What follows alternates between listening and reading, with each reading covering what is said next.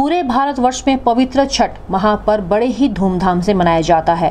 महानगर में भी माताएं अपने पुत्र की लंबी उम्र के लिए छठ माता का निर्जला व्रत वर्षों से रखती चली आ रही हैं। शनिवार को महानगर के विभिन्न घाटों पर माताएं और बच्चे नदी के किनारे पूजा के लिए वेदी बनाकर साफ सफाई किया। दिलचस्प बात यह रही कि वेदी को घाटों की ही मिट्टी से बनाकर उसके गीले होने पर ही अपना नाम भी भक्तगण लिखते नजर आए ताकि कोई विवाद उत्पन्न नहीं होने पाए। इस दौरान नगर निगम की टीम भी नदी के किनारे घाटों की साफ सफाई में लगी रही। छठ पूजा के लिए दौरा और सूप आदि का बाजार सजने लगा है। इस संबंध में गोरखपुर न्यूज संवाददाता से बात करते हुए माताओं ने कहा,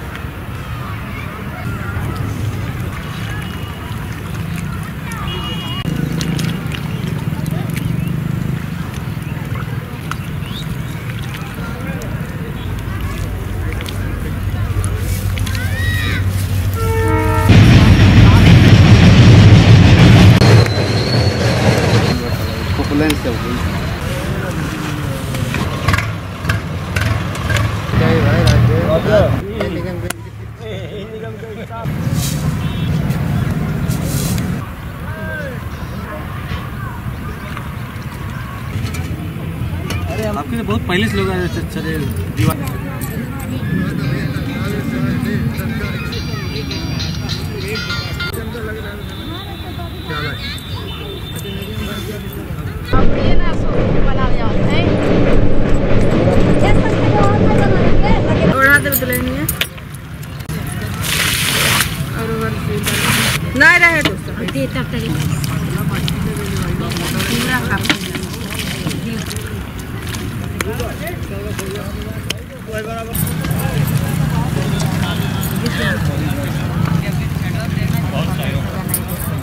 कौशल्या देवी। कौशल्या जी, कितने सालों से व्रत रही हैं और यहाँ पे आज क्या कर रही हैं? आज यहाँ से वेदी बना रही हूँ।